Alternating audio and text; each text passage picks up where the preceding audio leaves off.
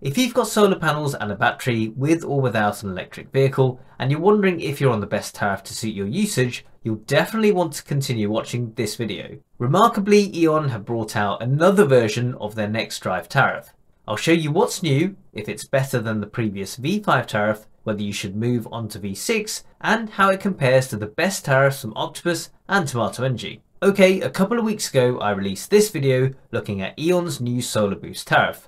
This was supposed to be E.On's solar and battery tariff to rival Octopus Flux, and keep their NextDrive V5 tariff exclusively for EV owners. However, E.On seemed to have completely undermined their own product, making it pretty much obsolete by releasing this new NextDrive version 6 tariff in the last few days. I'm so glad I spent all those hours on that video. So this is the new NextDrive V6 tariff landing page. You'll notice straight away that they've done a full U-turn on making the NextDrive tariff an EV owners only tariff. I suspect E.On may have gotten a lot of kickback or feedback that the Solar Boost tariff wasn't great. I mean, it didn't even make it onto their list of tariffs. It was almost like they were ashamed of it. Oh well, this is great news for solar and battery tariff owners without an EV. Although I don't believe anyone's actually been asked for proof that they have an EV whilst on this tariff. As before, this tariff is fixed for 12 months and there is no exit fee. So what about the rates then? These are the rates for the new NextDrive V6 tariff on the right, with the V5 tariff rates on the left. Don't forget these rates are region specific and include VAT.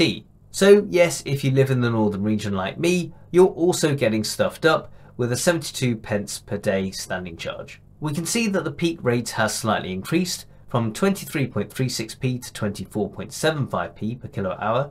The off-peak rate has stayed the same at 6.7p per kilowatt hour, and the duration remains the same at 7 hours from midnight to 7 AM. I am actually quite surprised with all the talk of energy prices going up in April that E.On has chosen to keep the off-peak rate and duration the same. I did wonder if they would increase the off-peak rate to maybe 6.9p per kilowatt hour as it was early last year, or even reduce down the number of off-peak hours. I'm clearly glad they haven't.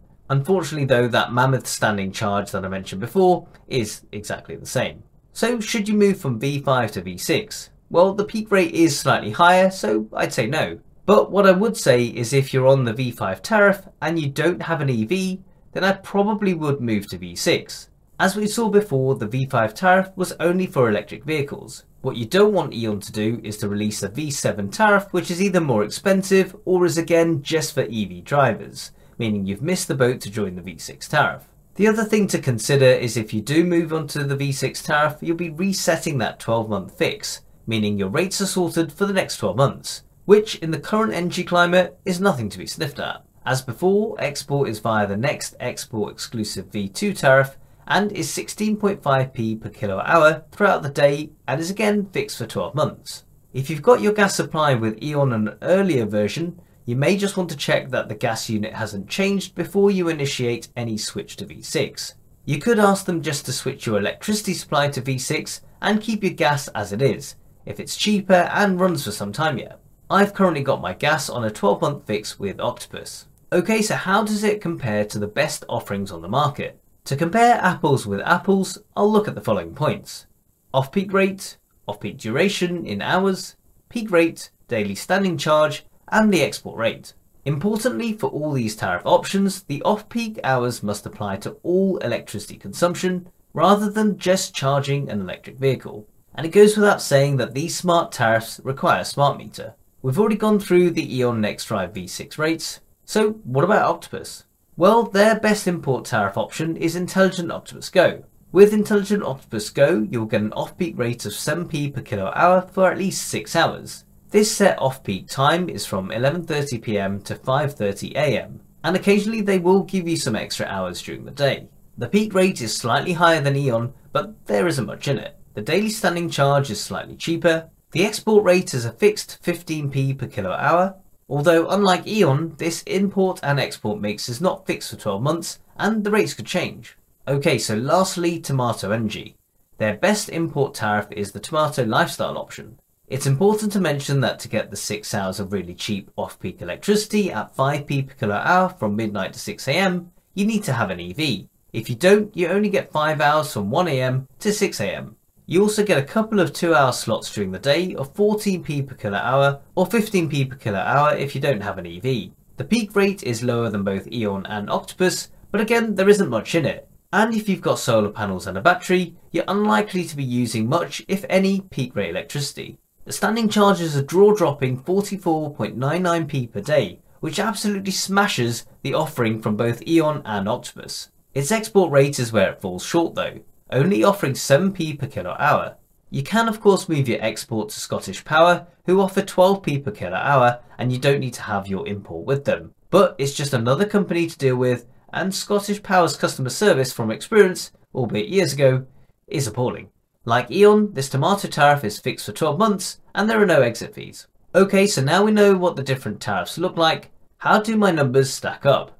But before we get into crunching the numbers, over 90% of you who watch my videos aren't subscribed to the channel. If you find them useful, then please do subscribe to the channel for free.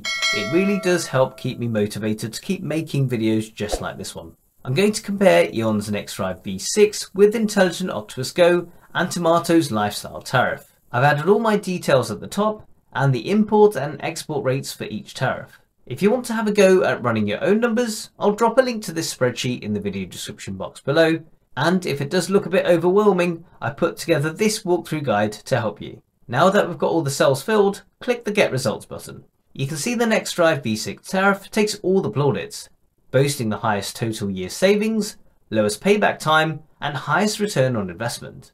The standing charges, however, are just under £10 more than Intelligent Octopus Go. Behind it in second place is the Intelligent Octopus Go tariff, and in third place is Tomato Energy with the lowest total year savings, even with that £90-ish saving in standing charge. I did mention earlier in the video that if you wanted to go with Tomato Energy, one option would be to move your export to Scottish Power if you could face it. So let's change that export rate from 7p to 12p per kilowatt hour throughout the year and get the results again. This brings the savings in line with Octopus Energy when taking into account that ridiculously low standing charge. But that good import and export rate from E.On keep it highest for the total year savings. Obviously these are just my numbers. As we're net exporters, you can see that E.ON's export rate of 16.5p per kilowatt hour is really important in helping us achieve decent yearly savings. If you're a net importer, then that 5p off-peak rate with Tomato Energy should be pretty tempting. The other thing to bear in mind is that E.ON's off-peak hours are more accessible, and there's more of them. We can stick some laundry on a timer to start at midnight before we go to bed, or jump in the electric shower and pop the kettle on all before 7 AM. This long, accessible off-peak period, combined with our solar panels and battery, has helped us achieve an off-peak consumption of around 98%, with our average price working out at around 7p per kilowatt hour, including VAT. And if you're thinking of joining E.On or Octopus, don't forget to check out our channel referral link to split £100 energy credit between you and the channel. Thank you in advance if you do sign up via the referral link. It really does help keep the channel going. I switched from Octopus to E.On around 8 months ago, and I have to say my experience has been largely excellent. If you do choose to switch to E.On, you'll be switched to their standard NextFlex tariff in the interim. This should only be for a couple of weeks, but can often be sooner. As you'll know from my first video sharing my experience on the switch, it took a couple of weeks for us to get onto the NextDrive tariff, and I did kick up a fuss about this. But importantly, they backdated my consumption use, so I just carried on using the electricity as if I were on the NextDrive tariff, and therefore wasn't out of pocket. I'd get a monthly electricity bill which is all the information I need, namely the average price per kilowatt hour. The E.On app isn't the best, but any other data I need I can get from my Give Energy app or portal. If you've got an EV only, you can use other third-party options such as Bright or Hugo to keep an eye on your data. You'll find that the direct debit amount that you sign up with is higher than you'll use. And after a few months, once they've been able to see this, you can request to be moved onto a variable direct debit, so you only get billed for what you actually use.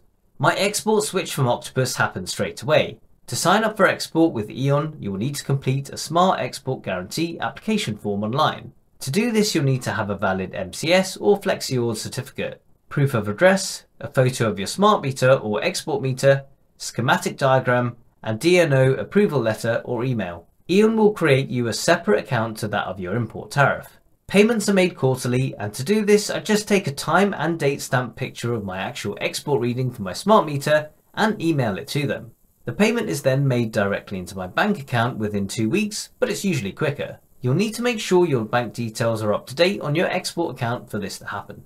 Over the last 8 months, the feedback I've seen from other customers of E.On has definitely improved, and this is evidenced with its Trustpilot score going up from 4.3 to 4.5. And during my time on the next drive tariff, the off-peak rate actually fell from 6.9p to 6.7p per kilowatt hour in October last year. I had plenty of reservations leaving Octopus for E.On, but I'd switch again. The numbers speak for themselves. So there we have it, the most competitive options for you lovely people with a combination of solar panels, a battery and or an EV. So what are your thoughts on all of this? I'd really love to know what you're doing in the comments section below. Thanks as always for watching, and I'll see you in the next one.